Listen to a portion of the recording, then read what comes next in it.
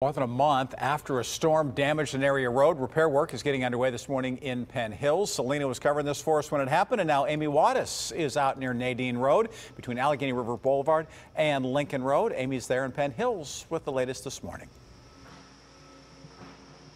Good morning, Rick. And as you can see behind me, crews are now working on Nadine Road in Penn Hills. They've been out here just shortly before 7 o'clock, so they started a few minutes early. Taken care of. You can see how this road collapsed. They removed the orange fencing around this collapse and are working on this. And the county, Allegheny County Department of Public Works, says they're hoping to get this project done within the next 2 months.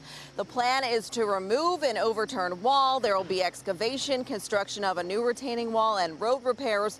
This section of Nadine Road in Penn Hills has been closed since July 12th due to a landslide caused by storms. The storms overturned a wall, then caused, again, part of this road to collapse. Now traffic will be detoured throughout the morning on Allegheny River Boulevard, Sandy Creek Road, Verona Road, and Lincoln Road. Again, this project, these repairs are going to be taking place for the next 2 months. So keep in mind these detours will be lasting for a while. You can check out those detours on our website, KDKA.com. We are live in Penn Hills. Amy Wattis, KDKA News on Pittsburgh, CW.